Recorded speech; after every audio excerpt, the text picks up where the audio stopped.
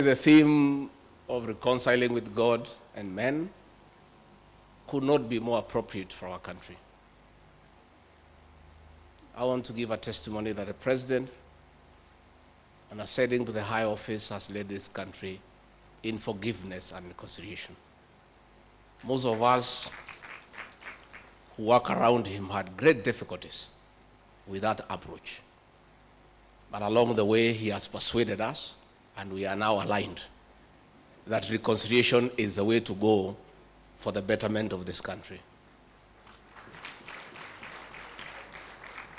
The President has exercised magnanimity in victory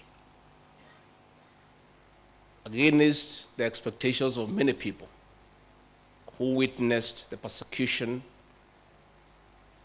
that he was subjected to, the harassment, the intimidation, had expected him to go hammer and tongs for his tormentors and persecutors.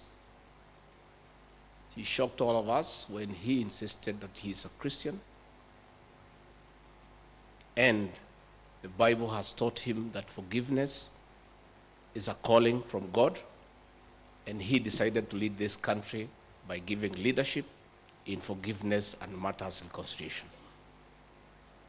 His first appointment on being sworn in as president, he shocked all of us.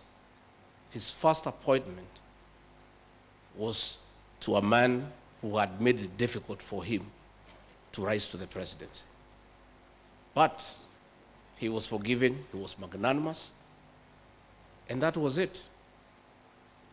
Many people would have expected by now that all those who stood in his path to leadership would be dealt with the way his people are being dealt with.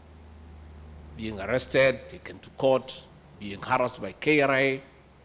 But the president decided, in accordance with the teachings of the Bible, that we need to reconcile this nation. And that is why we have a peaceful country. And Your Excellency, we want to thank you for carrying us along.